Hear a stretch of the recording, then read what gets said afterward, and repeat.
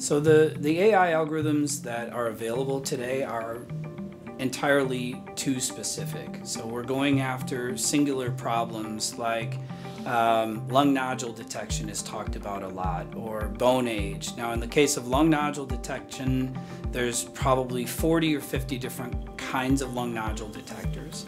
The utilization is actually quite low.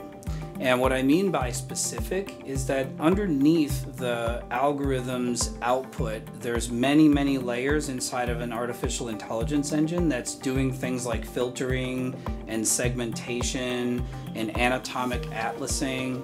So what we need to be doing is finding ways to show the physician what we've segmented, show them the different types of organs, body systems, findings, whatever kinds of outputs from the AI, they need to be able to see those and then inject their own belief system about what do you like and not like, what do you want to see and not see.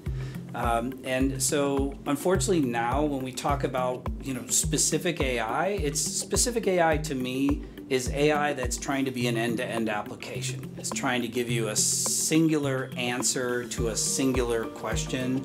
And that's not easy to put into a physician's workflow. So with the advent of technologies like Envoy AI and Northstar and the capabilities with the intuition adapter for Envoy AI, we're able to ingest findings from AI and put them into a much broader spectrum of workflow scenarios. And so the physician is in charge of how they're going to use the AI findings, not some end-to-end very specific single purpose application.